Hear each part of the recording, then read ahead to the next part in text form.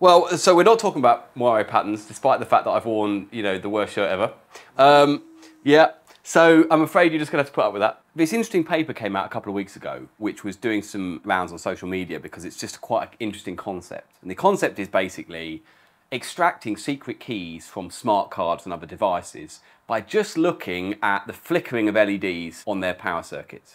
So in essence, you look at the LED, it flickers on and off a little bit as the power consumption changes, and you can read off the secret key, which is just ridiculous as a concept, right? But actually kind of makes sense when you break down how it works. It does sound a bit far-fetched, which is what's so cool about it. In actual fact, side channel attacks like this, power analysis and things, have actually been quite common in the past. And so maybe we talk mostly about that and just in general how they work, and before we talk a bit about the LED thing. I suppose the take-home message really is, apart from it's really interesting, is this is a lot harder to stop than you think, right? If you don't think about this when you implement your cryptographic algorithm, you could have your LEDs giving away all your secrets. Okay, so we're going to put this aside for a moment and just think about power analysis. We actually did a video on the square multiply algorithm, if you recall, a little while ago, which, if I do say so myself, is a great video and you should definitely watch it. But actually, something I mentioned in that video very briefly was the idea that if you're not careful with your implementations of algorithms like this, they can be vulnerable to something called power analysis, or the idea that you can look at how much power this is consuming on the CPU or from the power supply and start to actually read off secret bits of key, right? Which doesn't seem very likely at all, but actually, if you're bad with your implementation, is quite straightforward. So if we look very briefly back at how that worked, when you do an RSA digital signature, one of the operations you do is you take some form of your message, let's call it M or M prime or something, which is maybe like a hash of your message or a padding of your message, and you're going to raise this number to the power of your private key, right? Mod some giant number n. Now, if you remember when we talked about binary exponentiation or a square and multiply algorithm, what you would actually do is you would represent this d here as binary, and then you would do a series of square or multiply operations to calculate that sum really, really quickly, because otherwise you could never do it in time. So for example, if your current value was x to the 101, and that's in binary, and you needed to get to 1010, you could square this number, right? So that would be x to the 101 times by x to the 101 is equal to x to the 1010, right? Very straightforward. And if you wanted to increase it by 1, you could do x to the 1010 times by x is equal to x to the 1011. Right? Now, that's the whole algorithm. As per the video, you just do a series of these and you can converge on whatever this private key is. So what do we do with this as an attacker? Well, that means that suppose your secret key is 10110011. Now, in practice, it would be quite a lot longer than this.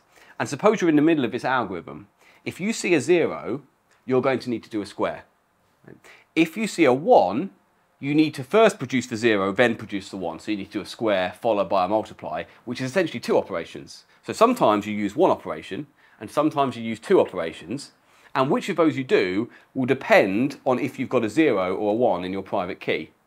That's a dangerous place to be, right? Because suppose you put some kind of sensor device on the power supply, or you were looking at the LED and it was reflecting the amount of power consumption, but let's say the CPU or the cryptographic chip, whatever it was in this system was doing, you might see something like this. So maybe this is your graph of power. Now this is power, and this is time, and you see it kind of do this, and it's using up some power, and suddenly it just sort of spikes up like this, and then comes back down, right? And then maybe it spikes up again, and comes back down, and then it spikes up again, and it comes back down. Right? And what you realise is that that is a multiply, and that is a square and a multiply together because it takes longer, right? And you think, well, that's actually a bit simple now to read off the bits because that's 1, 0, 1, 1, you know, and even I could write that code, and it's surprisingly difficult to stop these things, and you have to give it real thought, right? So what I mentioned in the previous video was, what you might do is you might do something like the square always multiply algorithm, or some variant of this where you're always doing a square and a multiply, even if it's a 0, and that way this happens in constant time, and you don't have this issue where it goes quicker or slower or takes more or less power depending on the bits of the key. There are loads of variants of this, including 2 variants that are in this paper. Right? So one of the ones in the paper is how long the signature process takes for an elliptic curve DSA signature can divulge with enough of these what the secret key is. Because basically it informs us on how many leading zeros there are in the random number that was used during the signature. Right? Now, we're not going to delve all into that attack, but you can get the idea that if you could measure the power or the time that things take, it could give you some clues as to what the secret keys might be. That in itself is super, super interesting. Now, what this paper has done, which is perhaps even more interesting, is they've managed to do away with the fact that I've had to sneak in and stick something on the power cable to work out what's going on here. Right? That's a perfectly reasonable attack. If I say, I can break your secret key, but to do it, I have to get into the server room and plug something in, that's still a huge problem, because that could happen. I put on a high-vis jacket and I say I've got to wave some ID. You have a ladder under your arm. Have a ladder. It makes it look like I'm fixing the air conditioning or something, and actually I've got my little device. You wouldn't be able to argue that that was cryptographically secure. Right? But if you can do this remotely over a camera on the internet, that would be, I would argue, even less secure. So that's where this paper is coming from. So what they've noted is that the circuitry that controls the power LED on some of these devices is essentially the same battery and same circuitry that's used to do the computation. Right? They're all on the same kind of circuit. And that means that as the power consumption of the CPU changes, the power going through the LED also changes. And that has very, very slight but notable differences in the intensity of these LEDs over time. So you might imagine a situation just like how I was reading off the power of a device by putting some specialist hardware on it. I just look at an LED and it goes like bright, dim, bright, dim, bright, dim, like this, and I can start reading off bits or interpreting that in some way depending on the algorithm being used. That's a huge problem. Now, one of the issues with this is that, you know, these are not slow algorithms. Right? CPUs are very fast, even on smart card readers and smart cards. And that means that the changes in the LED are going to be both very, very slight, but also really rapid, right? In the order of you know, nanoseconds, milliseconds kind of time scale. And we don't have cameras, or at least I can't afford a camera that runs at that kind of frame rate. So what they did in this particular paper was they used the rolling shutter effect on a camera to massively increase the frame rate, because all they care about is the general intensity of the LED, not exactly where it is. So imagine a situation where you've zoomed your camera right into an LED, right? Either because you've got a camera with a zoom attached to it, or you've held your phone really close. Right? Now, it might be a bit obvious what you're doing, but you know, let's just go with it. So your field of view of your picture has this sort of giant whacking LED right in the middle of it like this, right? Now, this LED is going up and down as cryptographic operations are happening. And of course, it doesn't matter if it's in focus. Oh, we'll come to that. It doesn't matter if it's in focus. If anything, it's probably slightly better if it's not in focus, because it averages things out nicely. Now, we won't worry about the edge, but maybe you zoom in a bit further and you get everything in. Now, this camera, let's say on your iPhone or your IP-based camera that you've managed to hack into, right? Maybe that's operating at about 60 frames a second or something like this. That is nowhere near fast enough to capture the kind of imperceptible changes that are happening to this LED, but the camera isn't actually capturing an image every 60th of a second, right? There are lots of really cool videos, including by Smarter Every Day, Stand Up Maths, on rolling shutter effects and the weird things that happens to propellers and stuff like this.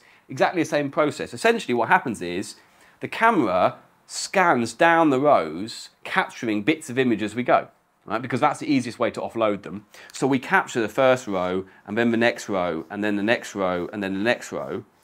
And so across a row, that might happen quite rapidly. And between rows, we might see this LED got slightly dimmer when we got to this row, and then slightly brighter again when we got to this row. And we might find that basically, if you've got let's say a 4K camera, you're going to increase the frame rate of your system by about 1,000 times. Well, that's even HD is 1,000. Yeah, even HD. So, you know, and yes, there's going to be some noise in this system, and there's a slight delay between when you finish the one frame and you start the next frame. So there are lots of things you have to calibrate for, but it is practical. You point your camera at an LED and you just video it. And then the fact that these are ever so slightly different is all you need to be able to start to do the same kind of power analysis we were just showing on the graph. Right? And you haven't had to install any specialist hardware. You might have still had to put on a hat and pretend you worked there, but you know. So What this attack did was they used both an iPhone and also a standard IP camera that they could control, and they zoomed right in on 2 different LEDs. One of them was getting ever so slightly less bright, and bearing in mind that these are RGB cameras, so they're producing red, green and blue values between 0 and 255. You might see the average between these changing by 1 or 2 pixel values, right? Not a lot, but enough that you can see it. You know. There's another kind of smart card reader that's LED changes between blue and red depending on what it's up to, and so you can start to work out how long it's been processing for depending on what colours some of these LEDs are. Right? And so they're similar attacks, different algorithms, different cryptographic protocols are attacking, same kind of principle. So I find this really, really interesting because, you know, you think there's no way I've made my smart card reader, I've used special algorithms or whatever, no one's getting into this, it's tamper-proof, all this kind of business, and you realise that your LED is just divulging your secret key, and that's not what you want. So in the paper, they attack 2 different algorithms. One is elliptic curve DSA, which is used for digital signatures, very common in digital certificates. Another is SIKE, or super singular isogeny elliptic curve key exchange, or something, I don't know, something like that, right? Which has its own problems actually as an algorithm anyway, but it's one of these quantum resistant algorithms, or at least it was until recently. 2 different algorithms, basically same kind of problem. It doesn't, in a way, I think it's quite interesting how common these kind of problems are across implementations, across different algorithms. When you're doing computation based on a secret, you better be sure that that computation is extremely consistent, because otherwise you're going to divulge what that secret is, which is, you know, really, really interesting.